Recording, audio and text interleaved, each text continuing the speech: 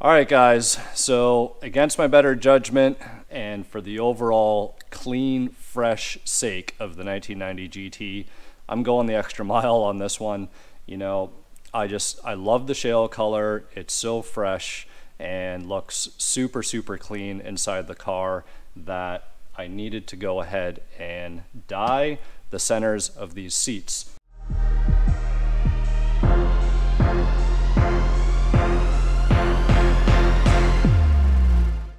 You can see here on the left, this guy is fresh out of the car. I haven't done anything to this yet. And no matter how much I clean this seat up, there's no way I can get it anywhere near that color on the right. So this seat has been freshly dyed, painted, whatever it is that you want to call it. Some of you might be skeptical about dyeing, painting your seats, but let me tell you, if you prep it properly, it will last. Don't get me wrong, there's always incidents. Your leather's going to crack naturally. You could potentially scuff or crack your leather naturally. So it's not going to fix those natural wear and tear problems. You can actually see the driver's side bolster here. There's a little bit of wear there. This is nothing that's beyond repair. Can definitely get that cleaned and fixed up. The other nice thing is that the original black bolsters here, this is where the high traffic area is anyways, not so much in the center section. So with that said, I'm more than confident that I can get these centers dyed up, painted up, and that it'll last. And most importantly, it's going to match the rest of the interior and it's going to look amazing. I know that full stop already. So the front bolsters in the leg areas here, I have them off. I'm going to do them in black just because it's going to be easier to dye, number one. Number two, I really want to try and kind of enclose the gray and surround it by the black, sort of to mimic that of like the dash, because the top of the dash is black, then the carpet is black, and same thing with the door panels. So I just want to make sure that the theme is consistent throughout the whole car. And so right now I'm going to go ahead and get this seat prepped up. I have Dawn dish soap in this little squeeze bottle. I'm going to go over probably 2 or 3 times and try and scrub this seat as much as I can. From there, Scotch pad. Yes, Scotch pad on the leather. Get it all scuffed down. Gonna wash it again, then go over it with some brake clean, tape and mask off all the leather. Yes, you can do that too. And get this thing sprayed up, and it's gonna look just as good as that guy over there. So let's get at it. I wanna see this interior all together.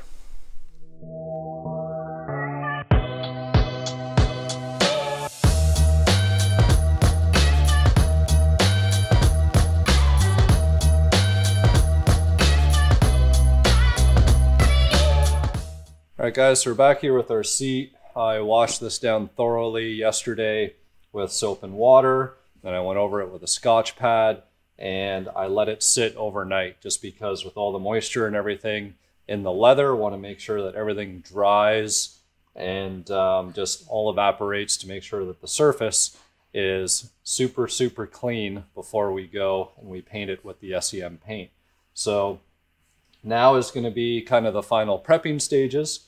Just taking some brake clean and wiping around the edges to start of where we're going to be laying our masking tape down. So this is going to help with the tape and the stickiness. So masking an area like this isn't the easiest, but it can be done. Just need to have a little bit of patience and some persistence. If for whatever reason you do get a little bit of bleed or overspray, you can get it off with a little bit of thinner. You don't want to leave it on too long, but just enough to get it off and clean up your area with a little bit of water after, and then everything will be good to go. But the better you do with your masking, the less of a chance that you're going to have to do that. So I'm going to go ahead now, mask all of this out, cover up the rest with plastic, and then we'll wipe everything down and get on with the dyeing process.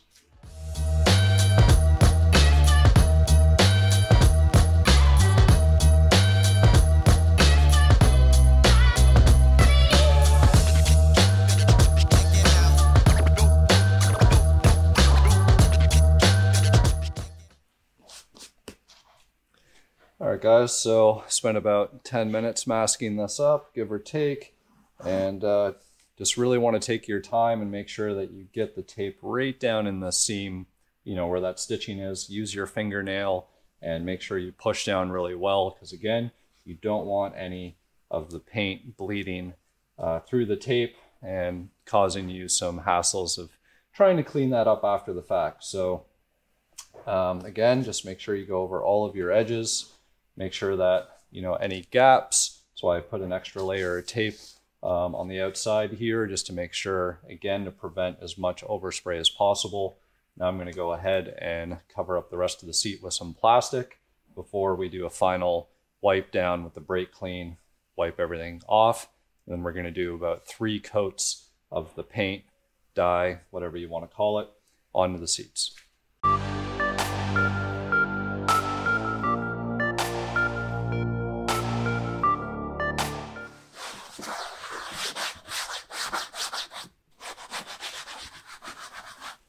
One last rub down with the Scotch pad, one more time with some brake clean, and then we'll get to spraying.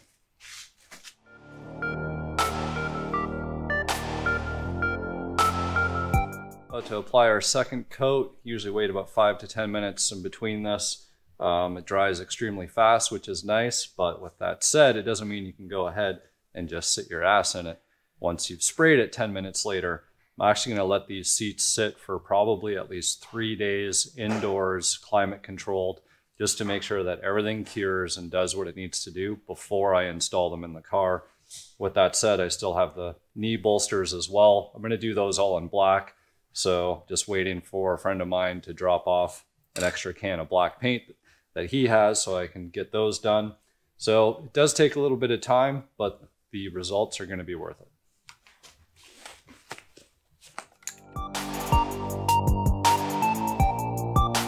All right, so time for the third and final coat. If you haven't noticed, I'm going kind of in one direction and then I go back over in the opposite, just to make sure that there's full and even coverage in between the seams and the stitching and everywhere else. So the color is really coming a long way. This final coat is just going to give it that last little touch of perfection. And you don't want to wait too long, because the other thing about the tape is that once there's paint on that tape, it almost starts to harden and it might start pulling away a little bit. So don't leave your time too long in between coats. And then power went out and back on. That's entertaining. So yeah, you want to make sure you get your coats on in good time, and then pull your masking off, see if you have any bleed over spots and get them touched up right away. All right, so I've given this about 15 minutes of dry time. Now's the moment of truth to start peeling off all of the tape.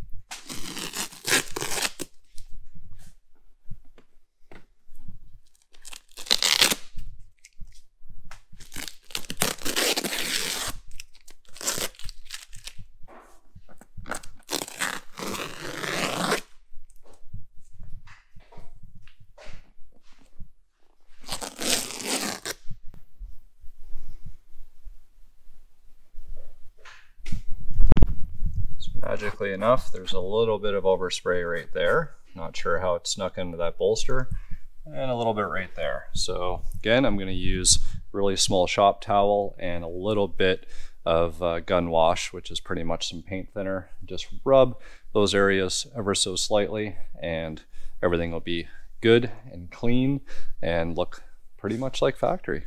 A little bit of thinner in there on a shop towel.